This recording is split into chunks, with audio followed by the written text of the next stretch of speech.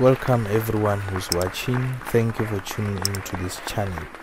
What I'm going to show you today is how do you open Microsoft PowerPoint and how do you create a presentation of any project. So when I'm going to search now here, I will just type PowerPoint because that is what I'm looking for.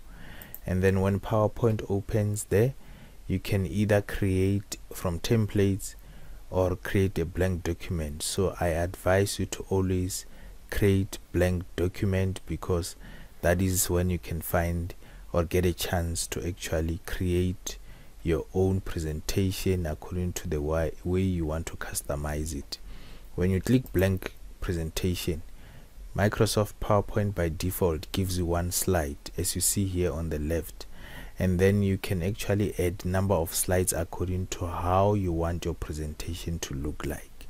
If I go and click home there, you will see that there is new slide there.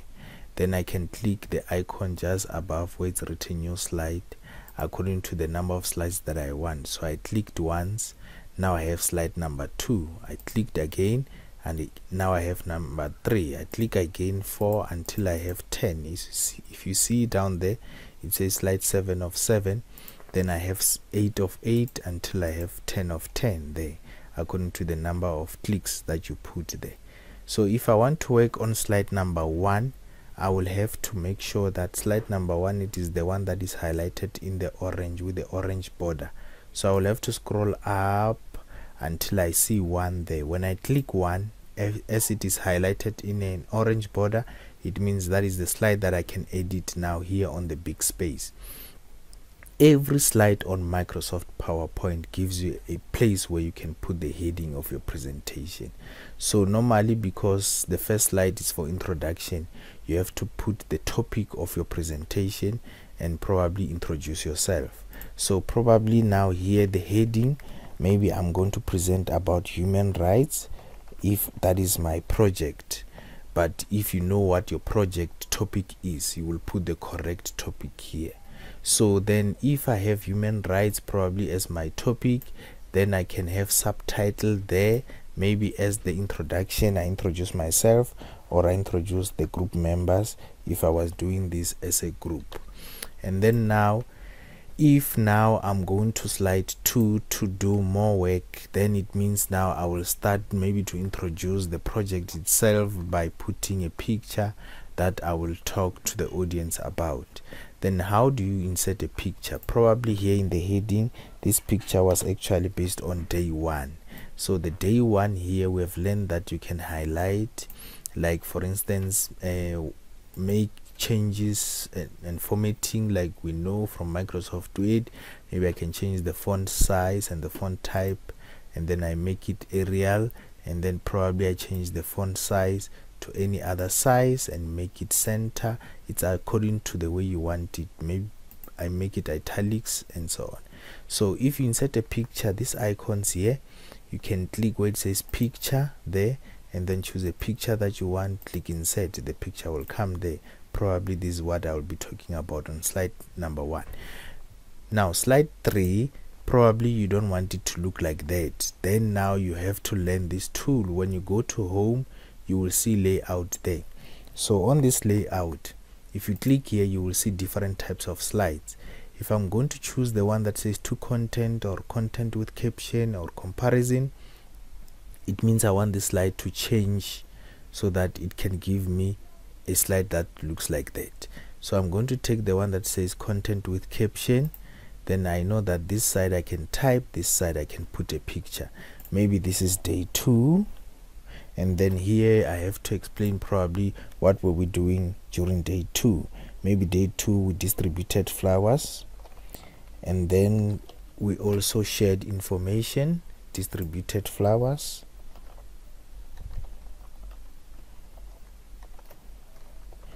And then we even had to share information.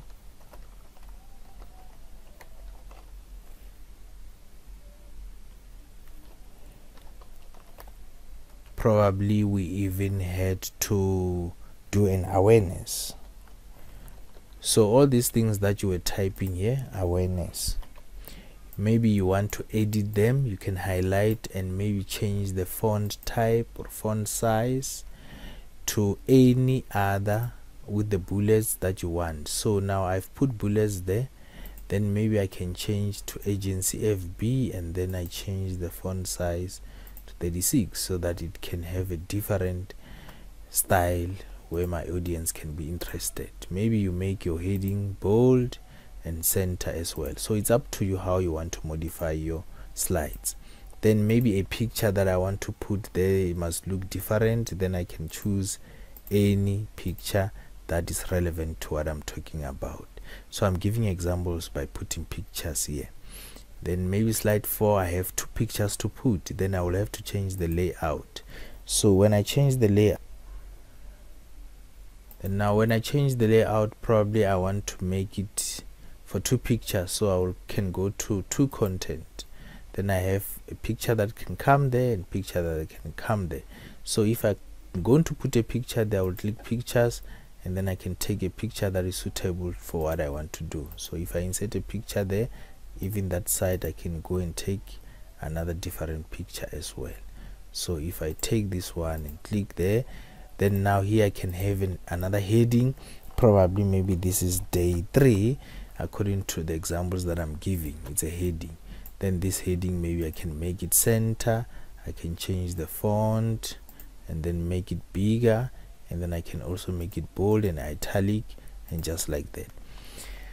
So probably now you don't want your presentation to look boring like this, which is black and white. Now you need to go now and change the design there, whereby you apply a theme to your presentation. So if you look at the themes here, you can expand to see more themes like I did now, and then choose a theme that you want. If you choose a theme like this, you can also have variants here on the right hand side, where you have variants of the same theme.